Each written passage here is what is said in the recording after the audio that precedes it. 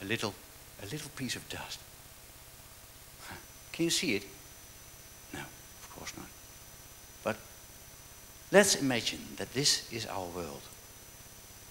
Then how big do you think the universe would be? Would it be as big as this building, or maybe as big as our Earth, the solar system, the galaxy, our galaxy, the Milky Way?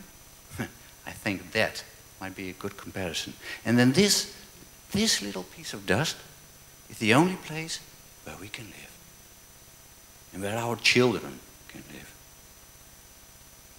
And what are we doing with it?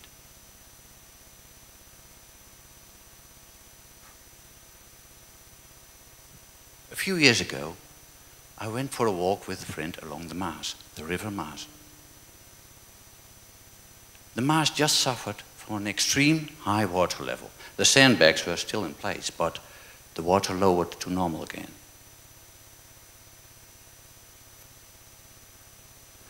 But one could exactly see how high the water had been.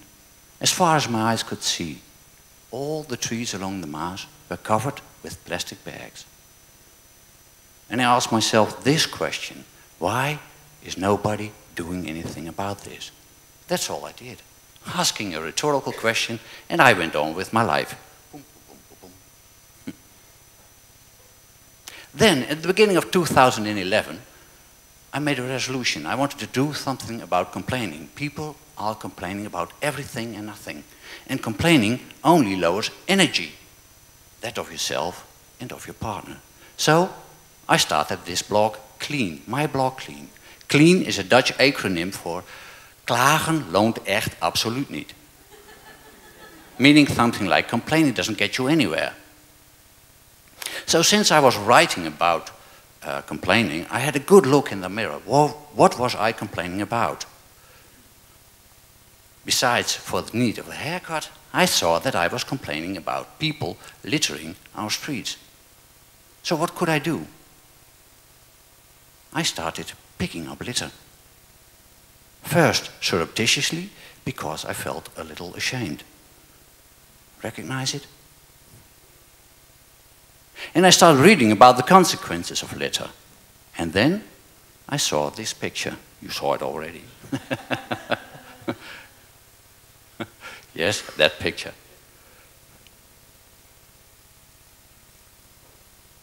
This picture is made in the beginning of 2011 by Piet Driessen from a tree along the Maas, the River Maas,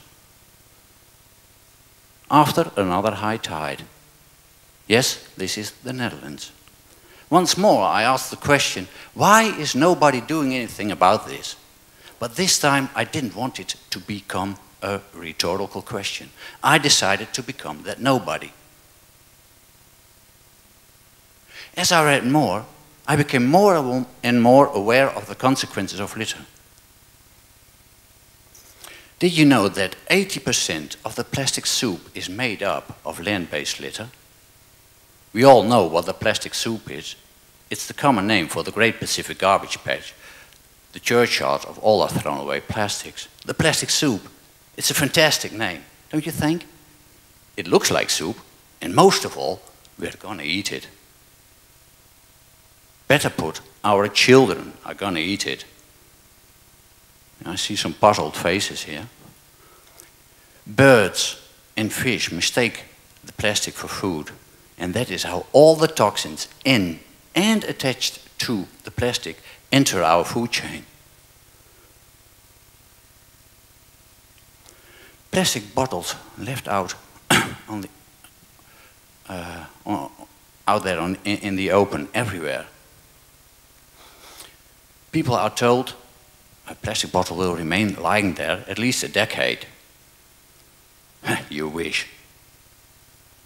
The wind will take it away to a canal, it drifts off into a river, and goes off to the sea and out to our oceans. More than 100 billion kilos of plastic drifts out there in our oceans. More than 100 billion kilos. Billion, not million, billion.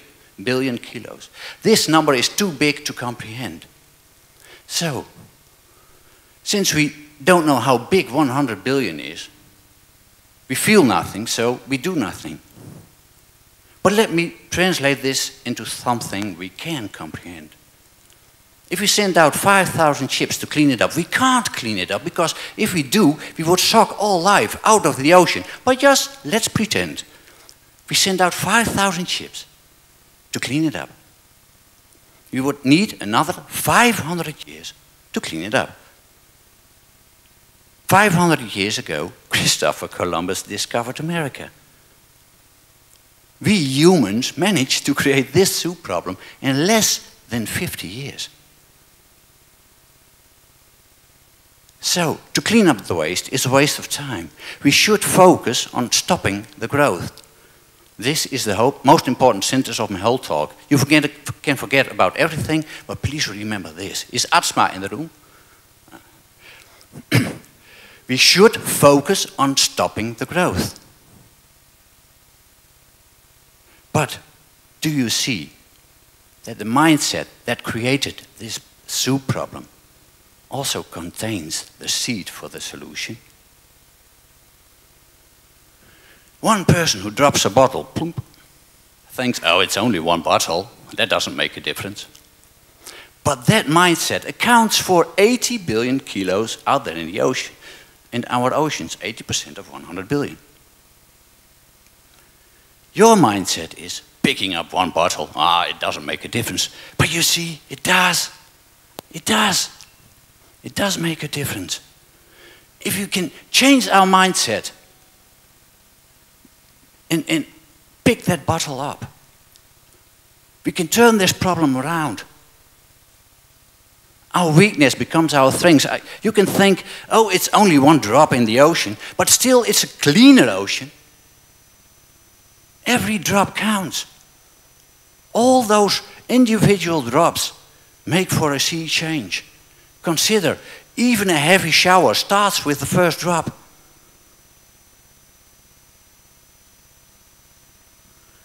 I pick up litter now every time I cycle. Effortless. And I calculated that if every citizen would pick up one piece of plastic once a week, the growth of the plastic soup by land-based litter would stop. Is that too much of an effort? One piece a week.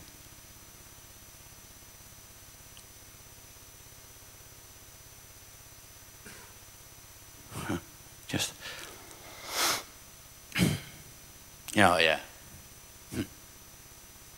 I can hear you think, do you expect me to pick up someone else's trash? Yes, I do. I do.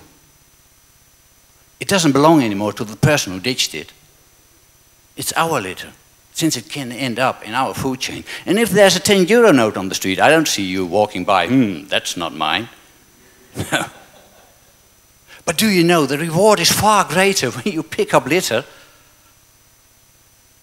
Everywhere you go, the world behind you is a little bit cleaner, a little bit more beautiful, and hence better. How often do you hear people say, I want to leave this world a better place? Here's your chance.